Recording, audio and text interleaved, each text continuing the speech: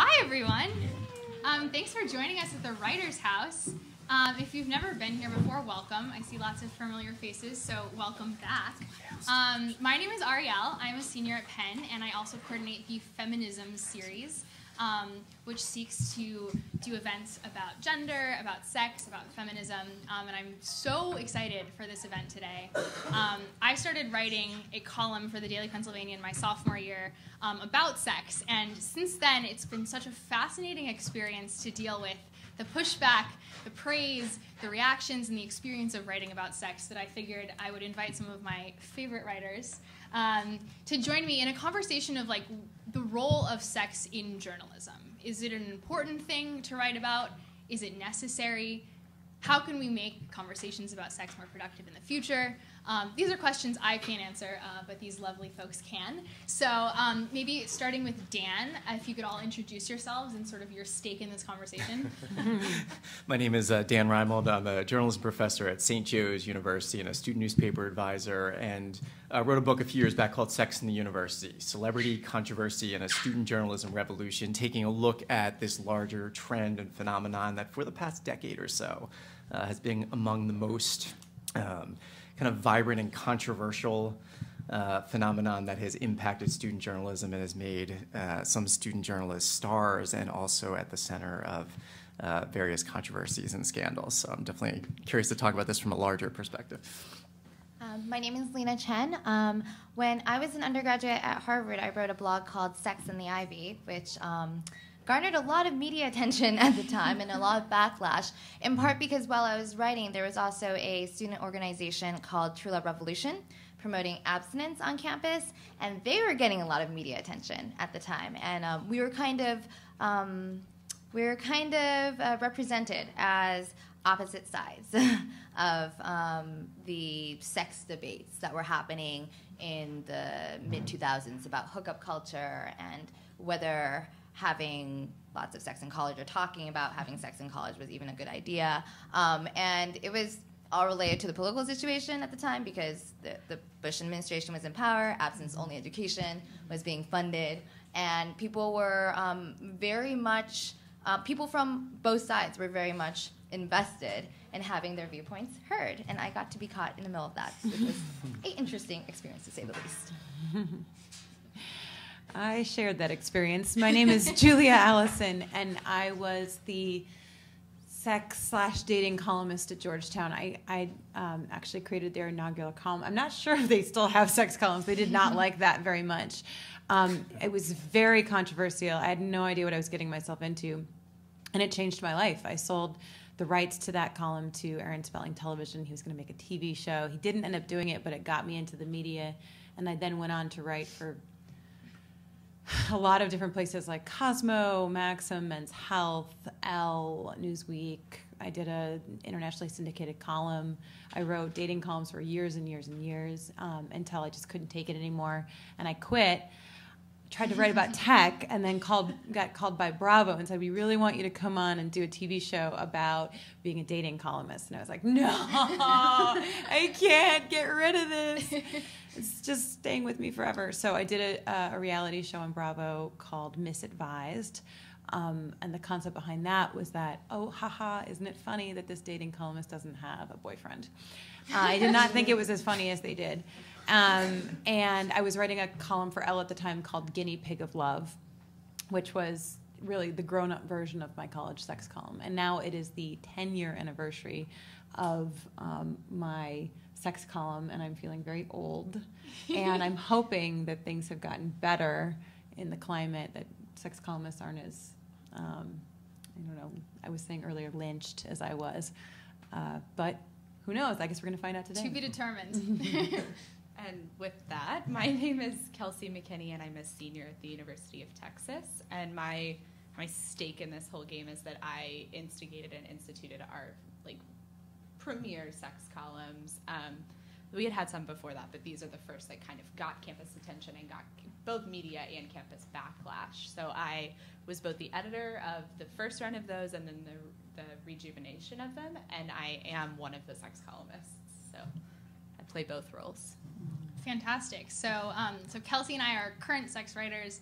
Lena and Julia are sort of the pioneers. We're the inheritors of your legacy. We're the grandmothers. And Dan over there was once described as like the foremost sex column scholar in America. Yeah, USA Today thought it was worthy research. Gawker thought it was a strange dude looking at sex columns all day. So depending on how you look at it. Take your pick. So one of the first things that I wanted to talk about, because I think it's really important in sort of all of our stories, is this question of anonymity versus having your name linked to some of these things. Something that's interesting about Kelsey's column is that her name isn't on it, so you would never know by Googling Kelsey that she writes this kind of stuff.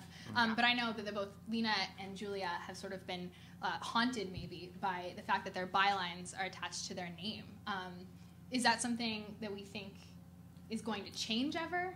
I mean, for me, it was a very interesting experience because I wrote a blog, so I was not beholden to an editor, and it wasn't something that was being published in a student paper.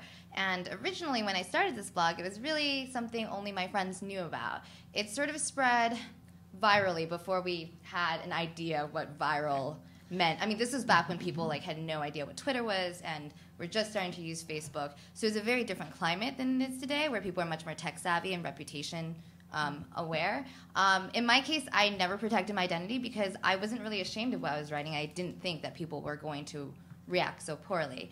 I came from a fairly conservative Asian community in the suburbs of Los Angeles, and I was always under the impression that the East Coast was this liberal haven. I know it seems very naive nowadays when I think back to my 20-year-old self, but that was my conception of Harvard. I thought these are all very progressively minded people, certainly when it comes to issues of gender and sexuality. And I was, quite honestly, very surprised by the blowback. I do want to mention that the True Love Revolution people, the abstinence group, they got just as much criticism as I did. And I think it's because people are very personally invested in the topic of sexuality. So it wasn't even as if they were the ones who were the most critical of me. I dealt mostly with really misogynistic comments and people who were trying to attack my friends and my roommates and my partners and my people in my life. So that's why, in retrospect, I wish I'd stayed anonymous, to protect the people in my life who had to deal with the repercussions of my writing. But nowadays, I think people have just become completely paranoid about their reputation and sort of gone to the other extreme where a lot of times, you're afraid to do things under your real name on the internet because you don't want to deal with those repercussions. And you see this not just in journalism, but you see this with teenagers who are starting to come of age and figure out things about their sexuality, and when they blog about things on Tumblr or when they post things on Facebook, they deal with an enormous amount of blowback from their peers, the extent of which I don't even personally comprehend because it was not like that for me when I was growing up in high school or even in my early college years. Kelsey, has this question been sort of weighing on you and the other people who are writing for the Daily Texan? Yeah, so our columns are set up, we have 4 sex columnists, and they all have alliterative names. So we have Sexy Sally, which is a straight female perspective. She's single. We have Fabulous Frank, who's a gay male perspective. We have Committed Caroline, which I write. And then we have Virgin Veronica, who's a 22-year-old straight virgin. Wow. Yeah. It's Texas, though. So. Texas, yeah. Can't So that kind of plays into why we decided to do ours anonymously. Our decision was kind of twofold. The first was that two of the 4 of us want to go into very professional careers. They want to be lawyers and actuaries and doctors and these kind of jobs that get you a lot of attention and that you really need to be an upstanding citizen for. And they were uncomfortable in the state of Texas saying, yes, this is my name. The second reason we decided is because the state of Texas is not exactly known for being open-minded, typically, and we kind of wanted to keep our identities separate from our writing identities about sex, and just a little bit protective of what we were going to say and what we knew would become topics in the future. I just think that's so smart. I wish, and I was saying this to the panelists earlier, that there had been a form given to me that would explain in great detail, as lawyers are wont to do, all of the repercussions of writing a sex column under your given legal name. I actually changed my name afterwards because I just couldn't handle I didn't know what to do with the Google results. It was just like too much. And I felt so bad for my father, and because I had put our name, and he's a conservative lawyer. I didn't realize what was going to happen. If I could go back and do it again, I would use a pseudonym. I wouldn't necessarily not tell people it was me. In fact, I would. It would just for the Google search results, and just to have a little bit of distance between your legal name. I mean, I had a lot of issues with, and Lena did too, with stalkers. I had people looking at my parents' property records. I had people contacting my parents, contacting my boyfriends, just doing all kinds of things that were really just not fun to deal with, and no human being should have to deal with them just because they're writing about dating. You know, that just doesn't make any logical sense. And a pseudonym would have protected me, and it would have protected my family. Yeah, it's so interesting to hear about you and Lena and all of the horrible consequences you suffered from this column. But I know, Dan, something that you highlight in your book is the fact that writing a sex column can also come with this sort of cult of celebrity. Do you want to talk about some of the benefits that you've heard about? I mean, well, it was one of the most interesting parts to me is I keep something called College Media Matters, which is the country's top student press blog. And part of the reason, kind of the underlying rationale for writing the book, was that literally every few days I would find myself blogging about a new blow-up or attention-grabbing headline that was made by a sex column. It's one of the few situations in student journalism in which the student writer is the star, even to a greater degree than the publication for which he or she is writing for.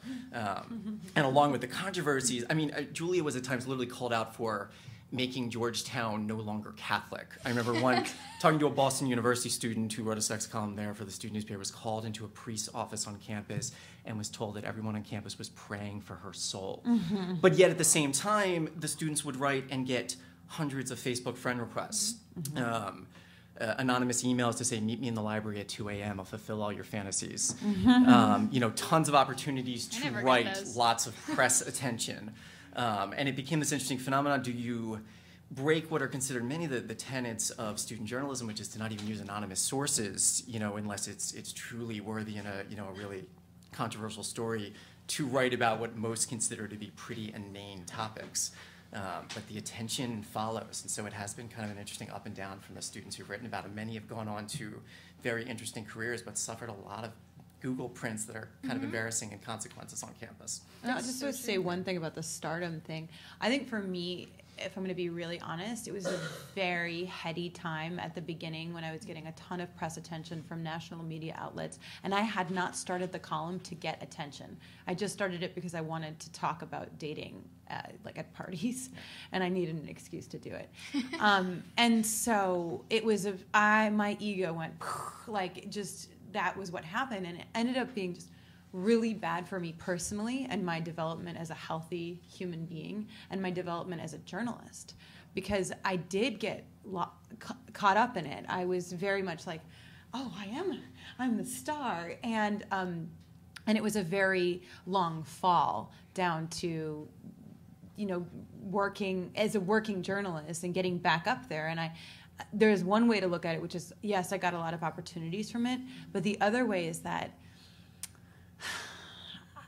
I would have done well anyway, and probably a little bit steadier, and probably a more natural course that would have led to better journalism in the end. That's such an interesting point. And I know, Lena, we were just talking, you've sort of given up on writing about sex altogether, at least for the foreseeable future. Do you want to talk about that? Yeah. Well, I guess I've had a sort of bizarre change of heart over the last few years. It's not entirely voluntary. I started with personal writing, and then when I met my partner in 2008, wow, Jesus, I'm dating myself, aren't I? When I met my partner in 2008, I decided that I was not going to write about my personal sex life anymore. I kept him anonymous, and I wrote about him a couple of times, and unfortunately, I don't know what happened, but he was outed as being my partner, and it was a huge problem back then because he'd previously been a teaching fellow of mine. And although we'd broken no rules whatsoever, and I was never going to take a class with him again, and even the professor who he taught that class to me for, nobody cared, you know? It was a perfectly legitimate relationship, and Harvard had no problem hiring him as a lecturer when he finished his PhD. But in the meantime, there were people on the internet that were claiming that he had raped me, that we had been in a relationship all along, even though we were involved in relationships with other people this entire time. People dug up his personal information, his family background, all these things. And I just realized if I want to have any sort of future, not just with this person that I care about, but if I want to protect my friends and my family, and my friends at that point were graduating into a recession, many of them were very concerned about whether or not they were going to be able to get jobs, period. They didn't want the type of stuff that was appearing on their Google results to appear. And I also felt a huge sense of responsibility to my readers, some of whom were underage, who were minors at the time, and they were having their personal information outed. They were receiving harassing messages from the person who was following my work and trying to dismantle my entire identity. And I just realized this is not the direction I want my life to be going. And even if I feel that it's terribly unfair, for emotional reasons, for my own mental health, I couldn't do it anymore. And it was a very difficult decision for me because for a long time I was involved in feminist and queer advocacy. I believe very strongly that there are certain issues that we should not shy away from talking about. But I think that there is also a fine line between holding those beliefs and practicing self-care to make sure you're not compromising your own ability to be able to do good work. And I got so strung out that I was no longer effective as an activist. And also, a lot of this stuff, it became people were so focused on me and my personal life that they failed to see all the work I was doing that had nothing to do with my personal sex writing anymore. Because after 2008, I wasn't doing that sort of writing. I was organizing feminist events, and I was doing advocacy around reproductive justice, but it was really hard to get people's attention on those issues because they still want to talk about me as a sex writer. So about a year ago, I moved to Berlin, and I basically have slowly been getting rid of all the contracts I've had in America, and the work I do is social justice oriented now, and I'm working on projects related to homelessness and food security in America and in Germany, and it's very different from the work I was doing before, and I find it fulfilling for other reasons. And I still do my own writing, but it's not writing that I'm ready to publish at this time because I still honestly don't feel safe enough, especially in America. And one more thing, in 2008, that was the year that an ex-boyfriend of mine, who coincidentally is a Penn alum, decided to put naked photos of me on the internet. And after that blow up, I definitely was exhibiting signs of chronic post-traumatic stress. And that was one of the reasons that led me to move off campus from Harvard and really reevaluate what I wanted to do in terms of my writing and where I wanted my career to go. So those are things that we'd have a much better vocabulary for talking about nowadays, like revenge porn and cyberbullying and all these things. But back when it was happening, it was a very rare situation. There weren't lots of people you could go to ask for help. There weren't legal, means to prosecute or anything. And there still isn't. But that's one of the things that has changed a lot, and I'm glad to see more awareness around it. But even now, I would caution anyone who wants to go in that direction to keep in mind that you're not just putting your emotional welfare on the line potentially, but you're putting the emotional welfare of people in your life on the line. Because oftentimes when we're doing personal writing, it's about our experiences with other people and our relationships with other people. It really continues to baffle me that for something as sort of almost mundane as sex, there's so much outrage and people are so personally inflamed and offended that you would want to talk about it. It's incredible, actually, how much backlash there was and continues to be about something that everyone does, But by the same token, there's so much interest in it from a readership perspective. You can open any general interest magazine and there's a sex section. You can open any online journalism source and find something about sex. Huffington Post this Friday is starting a new series where they get sex columnists to sit around and talk on HuffPo Live as a weekly feature. The interest is incredible, and yet there's this other side, which is that readers want to read it, but they want to react in a way that's completely outraged. Like Kelsey, you're the only one here who has experience editing or inventing this sort of sex feature. Right. Was this something that you had to reconcile, the fact that your readers wanted it and wanted to read about sex, but you can expect that there's going to be some sort of readership backlash? Yeah, it's definitely something we took into consideration. The state of Texas teaches abstinence-only education. Most freshmen at the University of Texas have never had a sex ed class, and if they did have one, it was like telling them not to have sex until they get married, honestly. The first sex ed class I had was as a freshman in college. And so that's part of the reason that we started the sex blogs, and that's part of the reason that we went in the direction that we went, is we wanted to say, here's a group of 50,000 students who have not been taught anything about sex. And we want to be able to say, okay, like, let's have a conversation about, like, what is oral sex? Because there are kids on this campus that don't know. Like, what is, like, contraception and how do you use it? Because there are kids on this campus that have never been taught it. And so we wanted to kind of start this conversation. And when we were building the blog, we knew that we knew it would do really well. So as an editor, I had like access to the analytics, right? I can sit there and watch the Google count. And it was amazing, the difference in when you say like, oh, we're getting a new football coach, how many viewers you have on the site.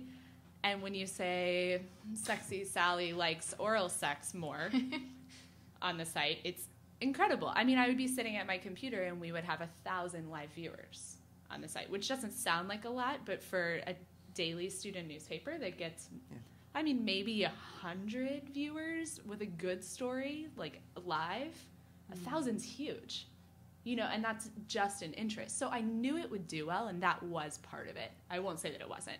We said, we know this will do well. We know it will spark interest, and we know that it will get people to care. Like, people will talk about it. And I do hear, I mean, every once in a while I'll be walking around and I'll hear someone, like, say, oh, did you read, like, Sexy Sally's column last week? I had people coming up to me because I'm kind of, as an editor, I was kind of the face of the column set. So I was the one that reporters would call to ask questions to. And I was the one that people kind of knew was leading the shindig, and I would have my friends come up and say, just tell me who Sexy Sally is. And I'd be like, I'm not going to tell you. Like, that's part of the deal. And they would be like, no, but you can tell me. I'm not going to tell anyone else. And I'd be like, no, I'm not. And so there is kind of a little bit of both there, I think. And it seems like it's definitely harder to attack a column that is faceless.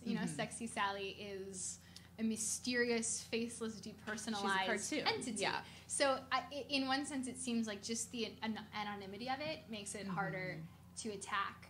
But Dan, when you're hearing Kelsey and I talk about our experiences versus hearing Lena and Julia talk about their experiences, do they sound different to you? Does it seem like things have changed, or have things mostly stayed the same? Yeah, I think there's a sort of a mainstreamification going on, in which it is, if not considered more acceptable, just kind of more understood that when you pick up the paper in any given semester, the administrator might be kind of grimacing as they page through, but the more expectation that there's going to be a sex column, or even we're going to see in the next week a plethora of full-blown student sex issues in student newspapers, often timed to Valentine's Day.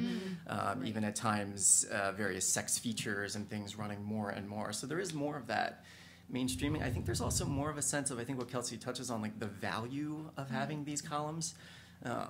As much as they're kind of giggled at, and again, if you go on any student newspaper website right now and look at the top 5 most popular pieces, most likely a sex piece from 2011 will be at the top. I mean, that's how popular these things are. And so along with that kind of scandal aspect, or whatever people are Googling in the dead of night and finding these things, there's also value in that no one is talking about this. There might be discussions in certain, gender studies classes, but as we know, when the adult outlets try to write about what students are doing in their sex lives at colleges, they're often getting it wrong. And I know you guys at Penn know this a lot, even when the New York Times try and dives in and, says this is what kids are doing nowadays. The columns are not only providing the education, but they're doing it in a language, and with kind of a peer discourse that I think can be really helpful, in leading to a greater understanding of what is actually happening in the campus sphere, while at the same time getting people talking. And I think there's more of an understanding of that, but yet I would still label you brave for putting your name out there. You're looking at probably the most prominent named student sex columnist in the country. along with the writers at UC Berkeley and Stanford. And so there's a lot to be said for that. There's still sort of a pioneering status to all this. You are very kind, and kind not just because of that last bit, but also kind for sort of like reasserting the value of writing about sex. And this is sort of the question that this whole discussion is hinging on, right? Like, is it actually valuable or important to have sex in journalism? And I think there are lots of ways you can answer that. But it seems like what you're saying and what Kelsey's saying is that just by virtue of the fact that we're a repressed culture and we don't talk about this still means that writing about it is important. Would you guys agree with that? Yeah. Well, I've had a really interesting perspective on this. I started out when I was a very young girl, maybe 10, 11, I read The Feminine Mystique, and I was this like adamant feminist. I literally crossed out he's and wrote she's in history textbooks at school. It was like a very time-consuming process. And so I went in, so I had this very interesting dynamic. When I went to Georgetown, my mother made me promise I wouldn't turn into a Catholic and be like really conservative. And I, being so young, I didn't have any other frames of reference for sexuality. So when I was confronted with the sexual mores of that campus, in as much as you can make a generalization for any given campus, but this was a pretty homogenous culture, I will tell you. Birth control was not allowed on campus. Condoms were not sold on campus. It was very, very, very common to be judgmental about sex. And I simply thought that that's the way things were. And I was more liberal than the average student there, but in comparison with what I now know, I live in San Francisco now, I've been to Burning Man 3 times. Holy shit. Like, there's a whole nother world out there that I had no idea was going on. My friends at Wesleyan knew it was going on, but I didn't. And so I was the sort of like the leading force at Georgetown about sex and dating, but I didn't know what the hell I was doing. So there are 2 interesting perspectives there. One is, in a sense, it's great, a student talking to students about their own stuff. That makes sense. In another sense, I look back and I was actually quite ashamed of being a sex columnist for quite some time. I wouldn't let anyone call me that. I'd be like, I'm a dating columnist or relationship columnist, or just a columnist would be best of all. And now I'm feeling into, in the last year or 2, coming back to letting go of that shame about talking about sex, talking about relationships. That's real. That it has value. And I am so tired, and I've said this 100 times, and I'll say it 100 more. Men who write about sports get a great deal of respect in the journalism profession, and women who write about sex do not. I've experienced it firsthand. They are in the pink ghetto, and that's unacceptable because sex and dating affects everyone. Sports does not affect me. It never will. And I'm teasing a little bit, but like not really. At the end of the day, these are really crucial issues, and the shame around them. And this is stuff that's coming out now with Brene Brown's work on shame and the sort of mass understanding of this. I mean, I now feel that there's a moral issue behind students speaking about this, and also adults. Not that students are adults, but older people. Giving it the attention it deserves, and then coming in and hopefully helping these students to understand. If someone had sat me down and said, like, let's talk about what's really going on here. There's a lot of shame at Georgetown about sex. Let's talk about that. That's real stuff. So I feel now a circle, like there's a beautiful circle, and I'm starting to look back into it. How can I be of service to this next generation, or to the any generation really? There's shame at all age levels. Absolutely. And you are still writing. Yes, I actually I just got a book deal to do a book called Experiments in Happiness. I thought happiness, no one can get upset about this. And that was really my mindset. I actually went through and I was like, what is a not controversial topic? Because you get tired after a while.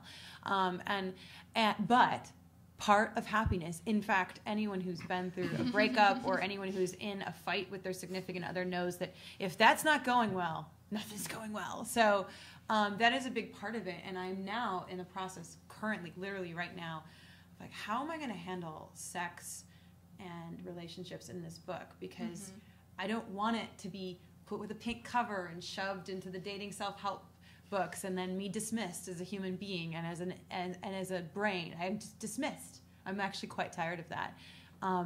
Happiness might not be the most serious subject, but men get to write about it and get some serious credibility. So I want it to be a part of it, and I think I want to go stealth with it, but I think that that's unfortunate, and I hope that I don't always have to do that. Mm-hmm. Mm-hmm. Go ahead. So I was just going to say, I also think, I mean, we're talking a lot about sex columnists who are sexually active and writing about their sex lives right now, but I think it's equally important that we address the fact that one of the perspectives we don't hear often is people talking about their experiences being virgins or abstinent. And I think it's really great that you guys have a student who's writing about that, because it's funny, when I was writing Sex in the Ivy, one of the few people who I really could relate to, surprisingly enough, was the president of True Love Revolution, someone with whom I had like zero in common with when it came to our sex lives. But because she was also someone who was very outspoken about the sexual decisions she made, people found that it was quite easy to be judgmental toward her.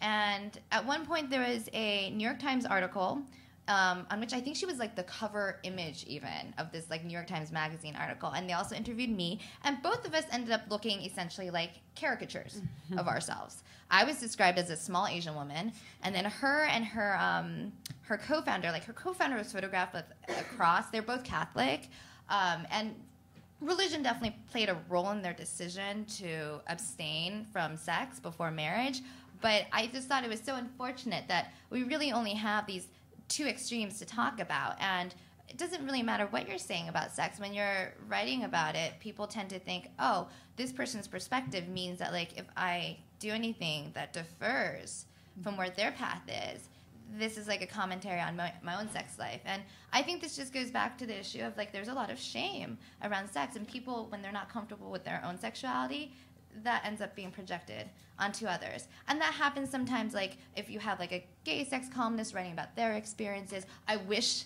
there were transgender students who felt like they could be comfortable enough to write about their experiences, but you know that doesn't happen, because the second someone puts their personal life on the line, other people examine their own lives in comparison, and that's just really unfortunate, because I think that there's not enough voices out there. And you know, Sex in the City and like Girls and all that, like I think it's great that like there's representations of sexuality, but they're not very diverse representations. No. By far they're like young, affluent, white, female representations. You don't hear much about the queer perspective unless you're watching the L Word, you know, and that's not on TV anymore. So I don't know what the new L Word is, you know.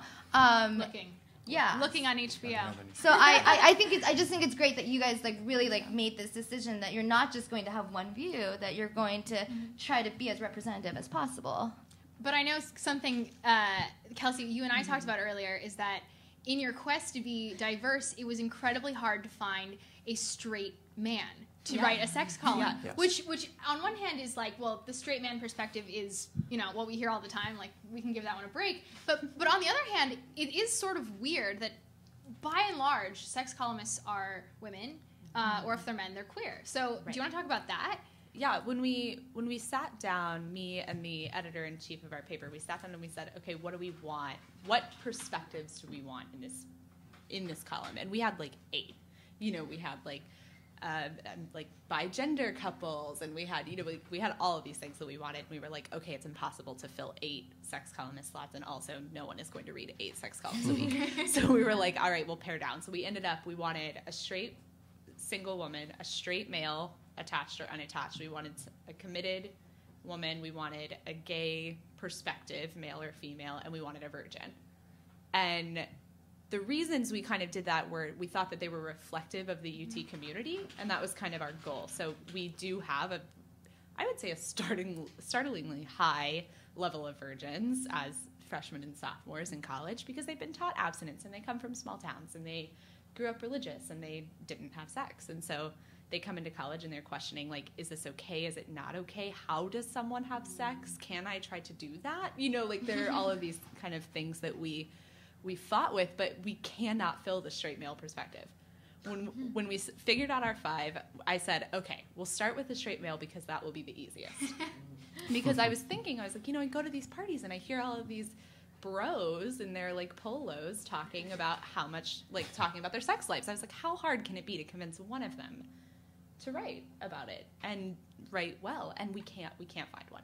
We've tried 2 or 3. We've had 3 people write a single straight male perspective column, only to either get scared and pull it, or to not be able to handle having edits on their piece, which is not a thing you can do in journalism. So we've lost 3 straight male columnists. So if you happen to have a friend at UT who's a straight male that wants to write, let me know afterward. But we really have had a hard time, and I think a lot of it comes down to the status of sex columnists. They're typically women.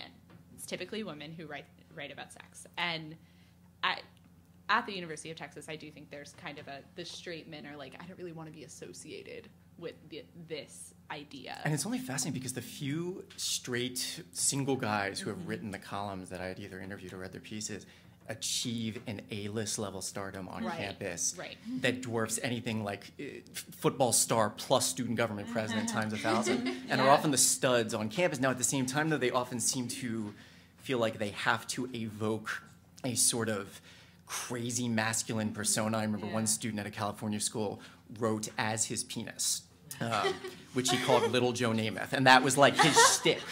You know, and so there's that sense that I have to be the straight male and evoke that and be Mr. Big times a million, you know, and it almost becomes caricature, and it's almost a shame. But beyond that, it tends to be women, heteronormative, typically kind of in a middle class, and sort of in a Carrie Bradshaw-esque mold, fading a little bit as the show's influence, you know, goes away. But that was definitely the last 10 years or so. And to be fair, we put out an open call after the first week. We ran all the first columns, the introductions, and then we said, okay, if you're a straight guy on this campus and you want to come work for us and write about sex, let us know. And we did get plenty of men who wanted to write something that was not a sex column about the sex they were having. So there was we attracted the macho perspective, but we were like, we're not interested in that. Just one point on the Carrie Bradshaw thing, because does that still come up a lot? Oh, yeah. Okay. Yeah. Just to know if I was, so it came up a lot for me. Like, I can't, oh my God, the number of times people, so you're like Carrie Bradshaw. Yes. Yes, that show was on 10 years ago. So one point on that, I used to think it was relatively innocuous. I was like, okay, I really liked the show, Sex and the City, when I was in college. That's when I watched it. I enjoyed it. Then I went and lived in Manhattan, and I experienced it myself. I literally dated one of Candace Bushnell's ex-boyfriends. I was like, I'm having this experience the whole way. And now my perspective is actually quite different. I look at that show, and I'm trying to think if I should go so far as to say it's harmful. I might actually go that far. I think it's harmful in that it really presented one perspective, and it looked like it was this. It looked like 4 perspectives. It also it was put out into the media like this is revolutionary, and it probably was at the time. And now that I've had a whole new experience of this San Francisco sexuality, it's just not enough. And I don't know if I'm being clear enough in that. It's very limited in sexuality, and I'm not just talking about partners, but like the way people feel about connecting with other human beings. I mean, there just wasn't a lot of talk about spirituality, and I now see sex and relationships as deeply spiritual experiences, and I now have ways of relating to people, literally languaging, to connect with them on the physical level that might look like penetrative sex, but usually doesn't. It actually is energetic sex, or it's touching. It's just so much bigger than Manolo's and a vodka Cosmo or whatever. It's just so much bigger, so much deeper, and it makes me a little sad, because I think I don't watch girls. Maybe this is like something that they're updating. I don't know. I don't watch girls either. And I think, again, whatever, TV, like we can't get too mad at it, but it does seem like there needs to be, like, sex isn't just mechanics, and that's the saddest thing I see. It's like, do this, put this there. It's like, no, this is a beautiful experience. Like, this is how to connect with other souls, and that is what I think is missing, and that's the saddest part about a lot of the sex columns that I see, and the ones that I wrote, frankly, it was like, should the guy pay on the first date? And it's like, I mean, yes, but that's not really what it's about, is it? You know, there are masculine, feminine dynamics, and like, it's just way deeper than that. I think it sounds like you need to get back to sex writing. But, so we've been gabbing for so long. Does anyone have questions in the audience? Because we could talk all night, and we will later over food in our dining room. But if anyone wants to ask a question now, yeah.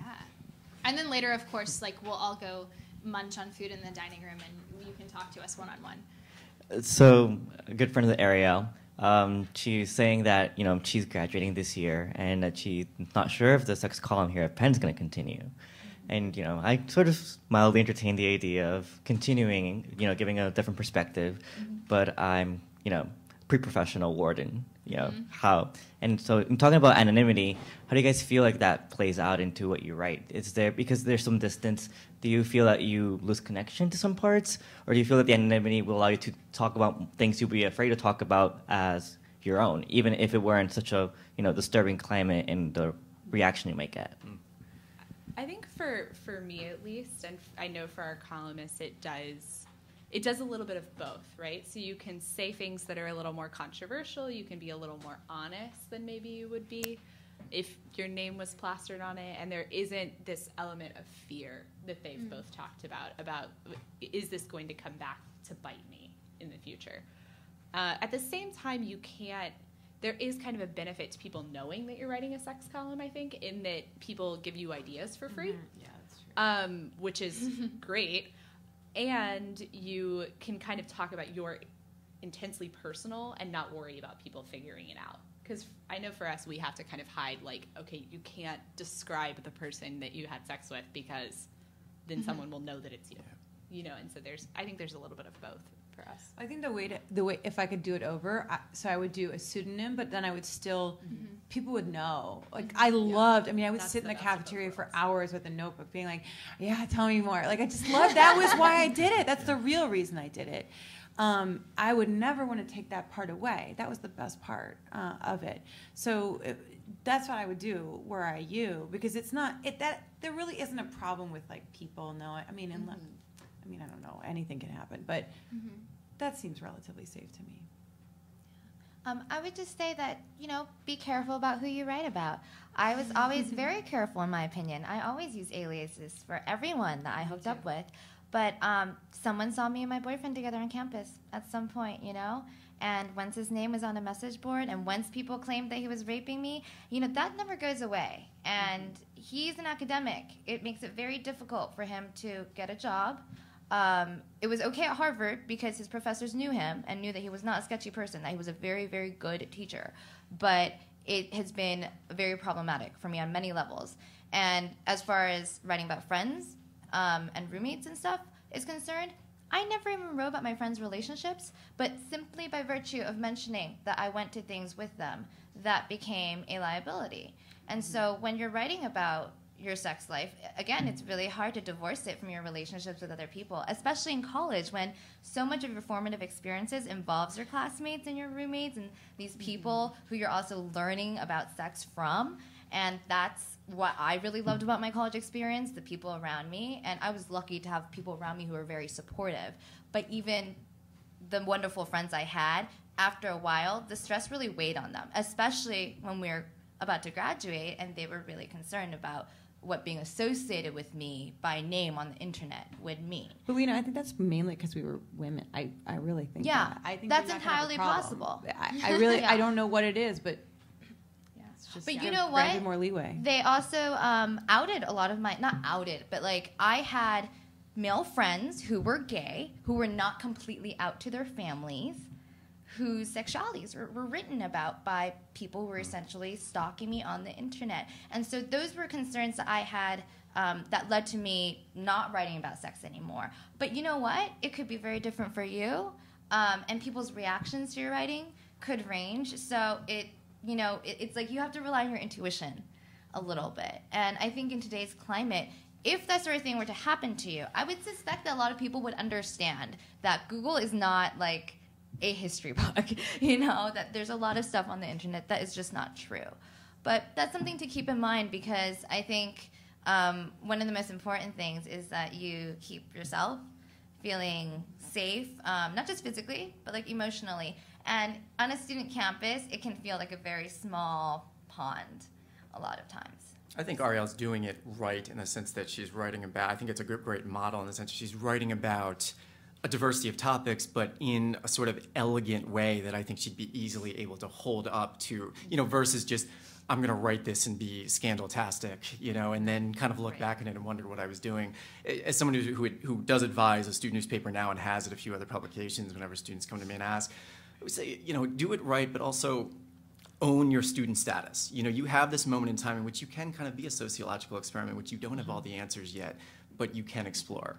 And so don't be afraid to simply shy away or think, I have to simply follow the Carrie Bradshaw. It's week 7, I have to write about threesomes now. You know, and there's times where I will not get what the students are writing. It's part of kind of obtaining the student identity. You know, is a student newspaper for the entire campus community? Is it simply for the students? Is it for the outside community? Is it for training purposes? I think the sex column embraces the best of that because it's student to student. You know, and I still remember a student of mine at the University of Tampa, where I worked and advised, wrote about vajazzling. Kind of a lighted landing strip, so to speak, you know, along the female genitalia. And I will still remember it was sort of like watching the Zapruder film of the JFK assassination, of our dean picking up the paper that week and looking back and to the left. He just could not believe what he was reading in the paper, but the students absolutely loved it, and there was a lot of talk on campus. And she kind of owned that and written about it in a sophisticated enough way. And you know, she's able to hold that up to employers, hopefully with other diversity of writing. So I do think you got to accept the student part. Yeah. And if your Google prints are still 5 years down the road, only what you've done, you know, in school, that's more of a post-grad problem, you know. And so hopefully it's just a mix of what you've written at that point. And I think it's the best then of all those worlds. Yeah. Question over here. I wanted to ask, oh, do I have to use the mic? Sort of your opinion, especially, not to single out you because you're a male, but I'm going to single it as a male, the conversation that happens around sexual assault on campus. I'm wondering all of your opinions about that. We've seen all the headlines, and seems, I don't know, you talked about your advocacy for reproductive rights, and that's sort of headed where I'm going. And I wanted to know your opinions, what you think about campus's response to sexual assault, and also the conversation that happens around sexual assault and how it affects women. There are never enough conversations about it. I mean, I don't know. Maybe that's a stupid thing to say, but I mean, you just have to have so many conversations, especially when they get no education, no education. And I have to tell you, I mean, I was involved in Take Back the Night at Georgetown, and very, very much an advocate of education in this realm, because a lot of it is discussing communication of boundaries, and we as a culture suck at educating men and women about boundaries, because part of it is how do we as women communicate boundaries, and how do we make sure we're safe? And I'm now so clear on how to do that, but it took me till 32 to really get micro boundaries, to really be, I mean, so clear on feeling into the men and who they are. I mean, it took a long time. And I'm sure there are ways of doing that faster, and I'm sure there are ways of connecting with young men and young women in a better way than the way we do it. Because I know the way that it was done, at least at Georgetown, I don't think it was terribly effective. So I think there needs to be an overhaul in our sexual assault education in all across campuses. It's just too blunt. It's like a blunt instrument right now. It's not fine-tuned. Yeah, if that makes sense to other people. Yeah, I completely agree with that, and I agree that we need to be talking about it more. There are never enough conversations about it. I wanted to mention that, like, our paper, the Daily Pennsylvanian, had a beautiful, was it a 5-day spread? 3 day. 3 day, 4 day? Okay, it was a multi-day spread on sexual assault with just beautiful, really thoroughly investigative features. And what was so effective about it wasn't just that it happened day after day after day, but that it removed so much of the shame, I think, of this experience, because it highlighted so many experiences of sexual assault on campus in a way that's just getting people to talk about it more, right?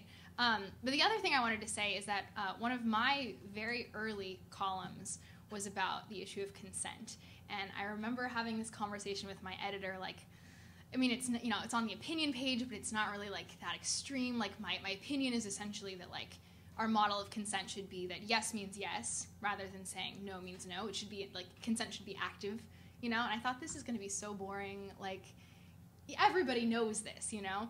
And for more than a week, it was like the most read, most commented feature online with comments from people who were saying things like, I just don't agree. If you wear a short dress to a party, like you're asking for it. And like these are Penn students, these are people who are in our community who for weeks it was just getting comments like this. And it sort of floored me that something that I like so took for granted and didn't write to be inflammatory at all, I got so much pushback. So I think that like we just need to be talking about it more, because to the extent that people can still respond that way and think that it's totally legitimate is really horrifying. Yeah, I think that one of the things that has kind of changed since the time I was in school is that nowadays students are kind of taking matters into their own hands. I mean, at Yale with the Title IX case and everything, you can see that there's no longer this assumption that your administration is going to protect you. I mean, I had a lot of friends in undergrad who were assaulted. Some of them were drugged even. Their rapists were never brought to justice. Even when they were, I mean, I have read some of the transcripts from the proceedings that were held with the administration behind closed doors, and professors engage in shaming the victim and asking the victim, well, how did you get yourself into this situation? And it's really unfortunate, but parents send their kids off to college thinking, oh, the college is going to act as like this, like, you know, paternal whatever figure. And that doesn't happen because a lot of times universities are afraid of liability. And maybe this is a controversial opinion, I don't know, but when I was writing my blog that was like a sex blog, it wasn't just about sex, it was also about mental health and depression and how I felt really alienated because my class background was not that of my classmates.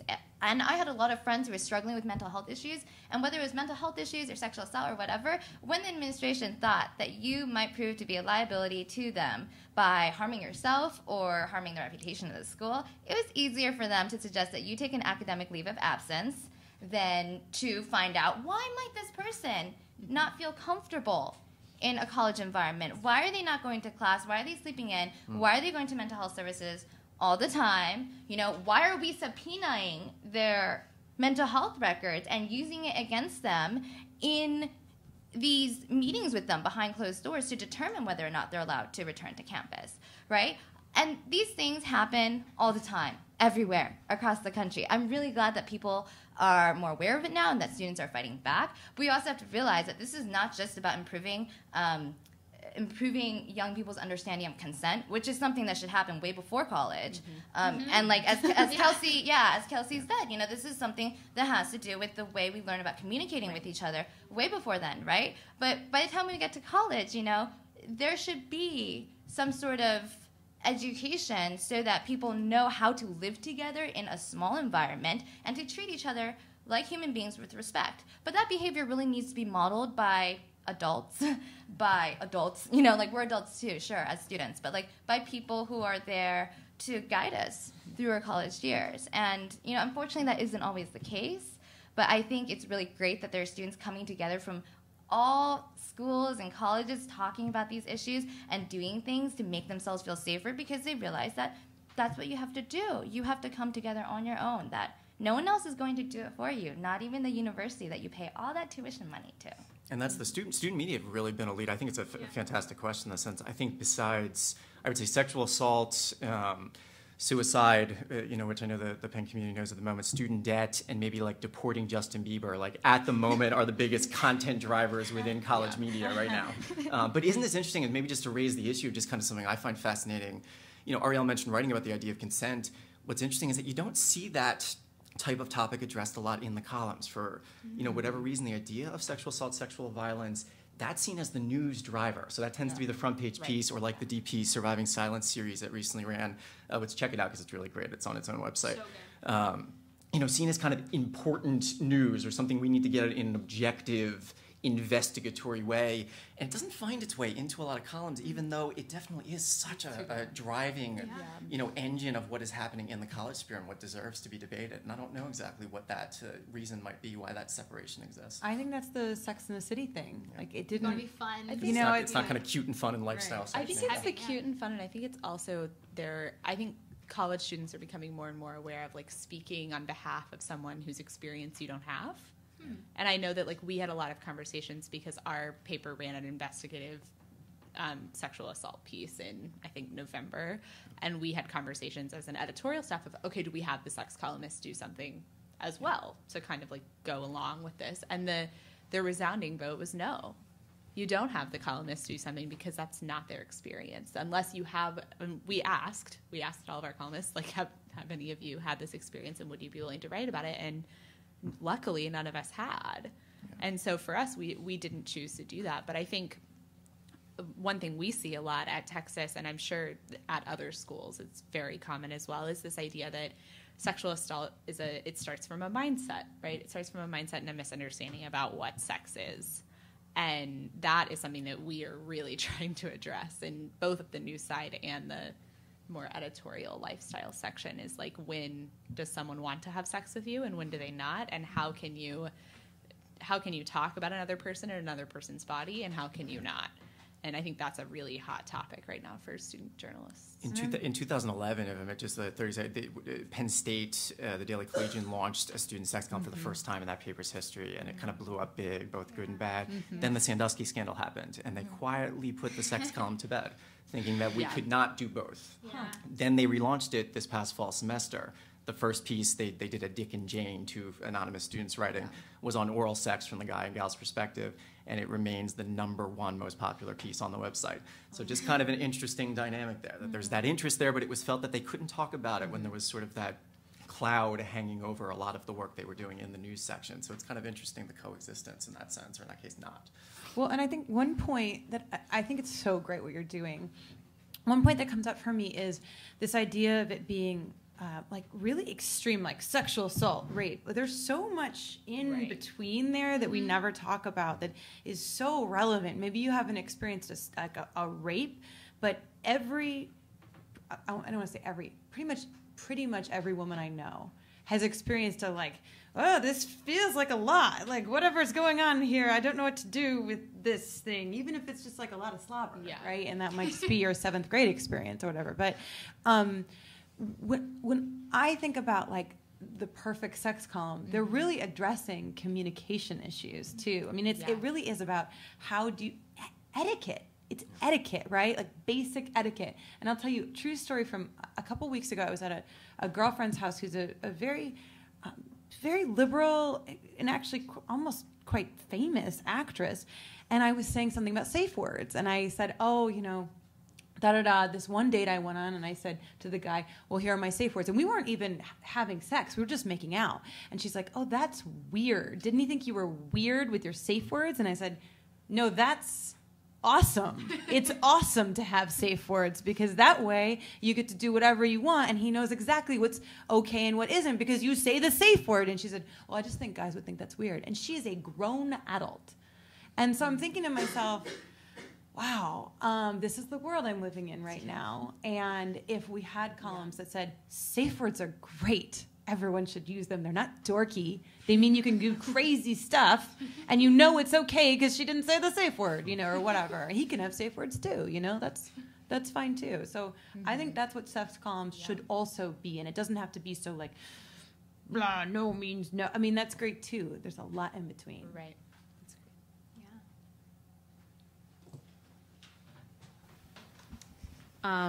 The past discussion over the last 10 minutes or so has kind of driven the point home that writing about sex, especially as a woman in this day and age, can kind of be a political act. You don't just write about sex to talk about your awesome sex life. You're putting it out there because it's important to talk about. And if you're spending the time doing the work and putting it out there, you've already made the decision that it's important enough to talk about.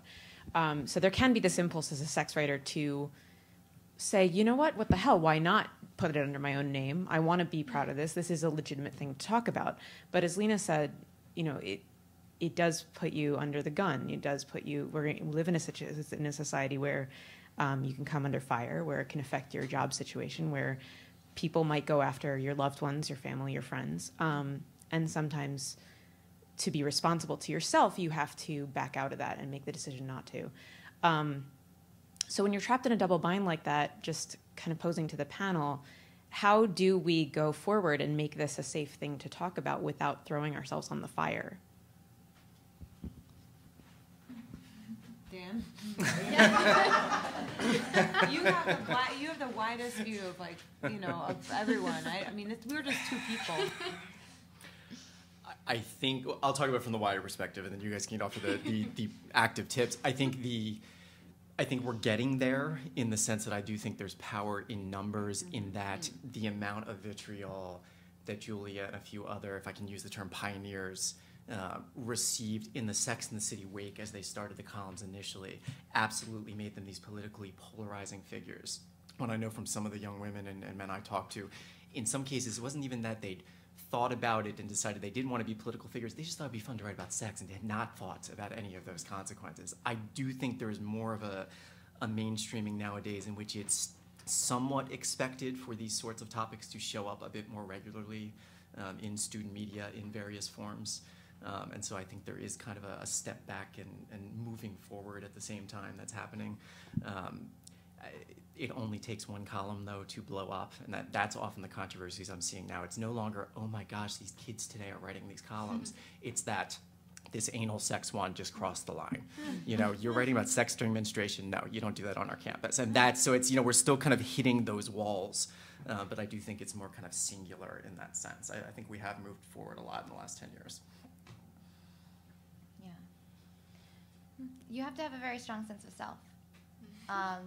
And even then, I will say it's dangerous to feel like you're right about everything and to just do something because you think ideologically your position is superior to the people who are criticizing you. The reason I say that, I had a lot in common with the president of True Love Revolution, who was celibate until she married her fiance, is because she was also standing up for what she believed in. I didn't agree with her. But she wasn't coming to my dorm room, knocking on my door at the middle of the night, telling me not to have sex. And I wasn't, doing the reverse to her. And I realized by examining that girl's experience and my own experience that a lot of this comes down to your personal sense of security in who you are and in your identity. I think part of the reason I have to admit that I was so deeply affected by the criticism I received is because I wasn't so comfortable in my own body as a young woman. I knew, I knew that I was right, but it's different to, live that. And it can become very difficult when you feel like it's you against the world. So for me, seeing this girl's experience, seeing that Janie was also receiving a lot of criticism for our fellow classmates, which is ironic. She got criticized for having no sex. I got criticized for having too much sex, right? I ultimately had to realize it wasn't about me. It was about the greater culture at large. It's very hard not to take it personally. I still take it personally. I still ask myself, why did I have to have a crazy stalker who made me want to leave the country? Why? Why did this ruin relationships I had with people? Why did some of my friends lose jobs and ruin their relationships because of this? Why doesn't my boyfriend's family like me still after 6 years of dating? You have to have an extremely strong sense of self, and most people are unable to not take it personally. And all those years I was writing, I always took it personally. I still take it personally, and to move beyond that takes someone who is mature beyond their years. And maybe this is a controversial thing to state, but I don't think most young people are in that position. I think it's fantastic for young writers to write about their experiences as they are coming of age and grappling with these issues and are not 100% secure. Because one of the things I was most uncomfortable with was always being labeled a sexpert when I was a 20-something-year-old who knew nothing about sex or life. Why did they do that? They did that a lot with me, sexpert, and I was like, really, that's not accurate. You're one storyline, you're one storyline on campus. And I was just able to speak for myself ultimately. And that's something that is very liberating when you have an audience that responds to you, but it's also a great amount of responsibility. And part of the reason why I was unable to stop writing about sex for so long is because I felt that responsibility for my readers. And that's something that most 20-something-year-olds cannot handle. So I would just keep that in mind, because I've been very lucky to have supportive readers, to have supportive friends and everything. But even then, the setbacks I've dealt with have been very, very hard. I would say there's something in common with politicians, and they get so much crap no matter what they do. And I know it's hard to feel sympathy for politicians, but truly, I do have a place in my heart now for anyone who is even remotely in the public eye. And now, in 2014, almost all journalists can relate to this on a certain level, whereas I think when we were writing, very few journalists could relate to this, and I felt as if there were a perspective like I had done something wrong. Now I regularly trade stories with journalists from the New York Times who say, "Oh yeah, I got a comment the other day that someone wished that my car blew up with my family in it. You know, just another day. Like, it's totally normal." And I'm like, "Wow, I haven't gotten the car blowing up one, but okay." So there is a sense, I will say, it's not progress so much as just an empathy amongst all people who have read vitriolic comments online and understand that people are insane.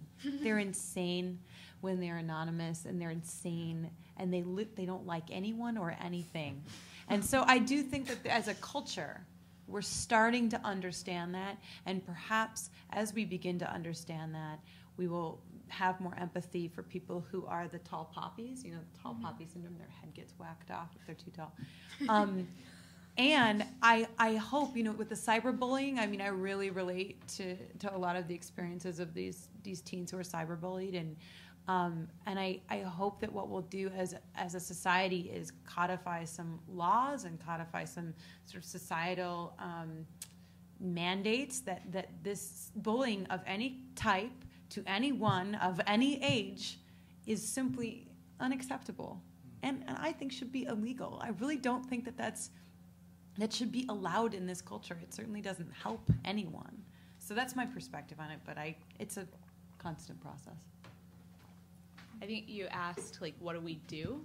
What are our next steps? I think you do what you feel you have to do, right? So if you feel like you have to write about sex, you write about sex. But I think more than that, I think especially as women, it's really important that we stop degrading sex writers and lifestyle writers to a lower tier than political writers or investigative journalists, or sex writers or journalists too, normally. And I think that's something that we can actively say is you know what, I'm going to stop saying that the articles in Glamour are mundane.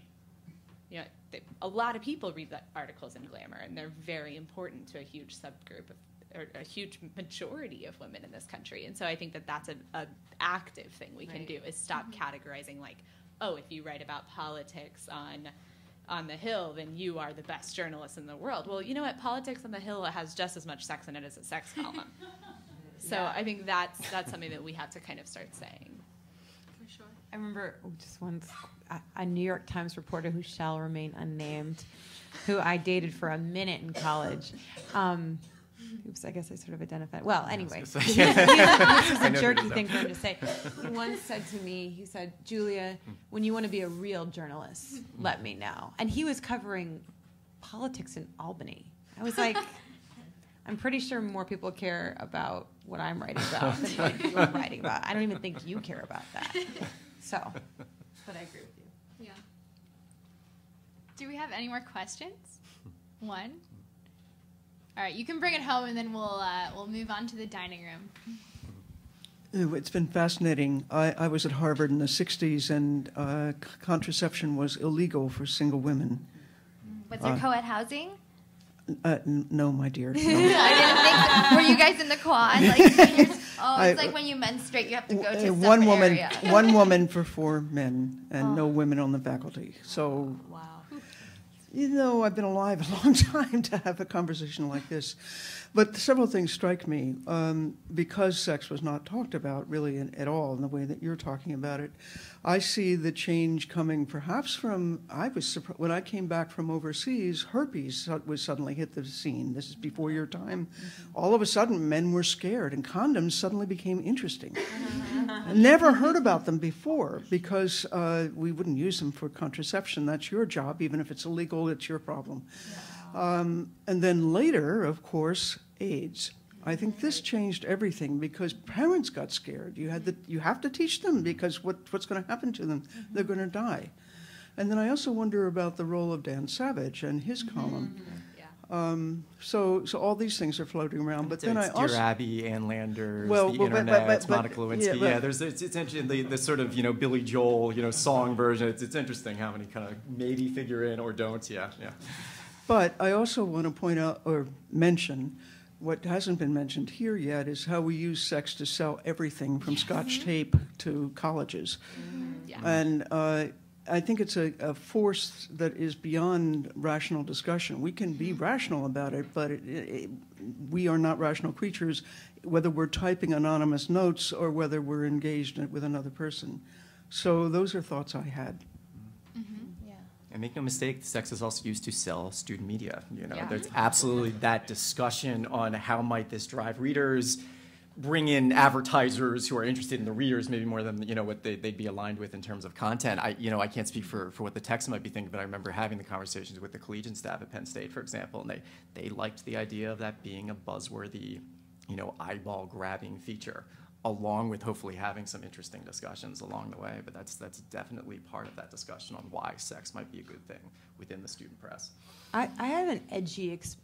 I've never actually said this anywhere publicly, but so put myself out there. So something that came up for me when I was writing was so the Washington Post came to do a story on me, and they were going to take pictures, and of course, I'm 21 years old. I want to look hot in the pictures, so I'm wearing like a little schoolgirl skirt, like literally a little schoolgirl skirt, like a cleavage-bearing top and pearls. I thought I looked great, and I was pretty cute, I will say. But there was so much there that I didn't know what I was getting myself into, and this is really, I was just an example of what young women who are sexually attractive, they don't know always what they're getting themselves into. And on the one hand, like, I had every right to wear whatever I wanted and to be seen as whatever I wanted. And on the other hand, I was immediately pigeonholed because of that photograph. And part of me liked it. Part of me liked being seen as sexy. I was like, oh, I'm seen as sexy. This is exciting. I mean, I was a total geek. I was a debater in high school. This was an exciting advance. But on the other hand, so there was this like thing, but no one would talk. You couldn't talk about it. You couldn't talk about, part of me likes being seen as sexy. I like, these sexy pictures I'm taking. And now what I'm seeing on my Facebook feed, at least from the women my age, so women in their 30s and 40s, they're all getting these boudoir photos taken, and they're very empowered. And the difference with these photographs, is the way I'm viewing it, is these women are really, like, their sexuality, they're owning it. It's their sexuality, and they're beautiful, and I love looking at these pictures of these women. My sexuality back then, that wasn't what was going on. I was using it to get attention from men, and there was no one around to sit me down and sort of guide me through how to do that, and this is still the case, and this is not talked about.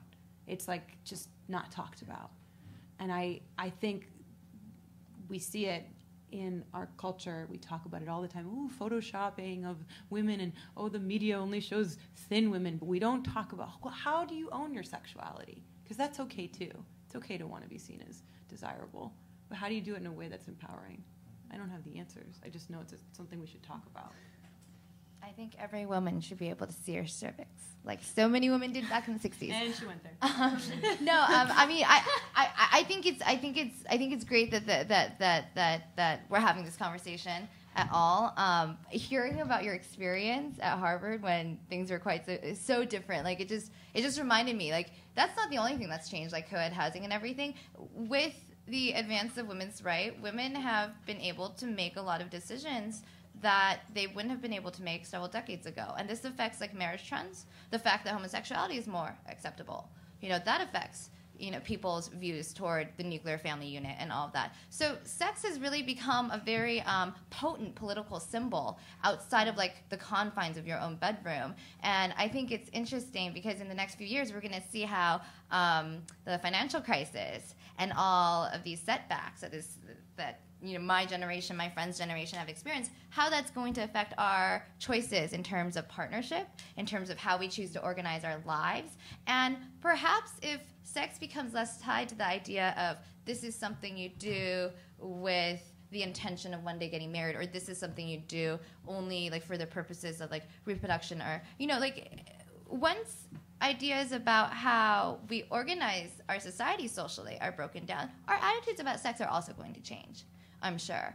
But we're not going to be able to see the results of that for many years to come. So to me, it's a continuing conversation. I can't say what it will be like to be having sex on college in like 5 or 10 years. Maybe people are going to be having much richer, more diverse conversations that are inclusive of all genders, all sexualities, that are conscious of notions like consent and communication. And, a lot of it does depend on very brave souls like Kelsey and her writers. And, at the same time, it also depends on their peers being supportive, even if they don't know who these people are, being supportive in simply continuing that dialogue beyond the newspaper, because ultimately a writer has a platform, but the purpose of that platform is not just to tell you about their lives, right? It's to start a conversation.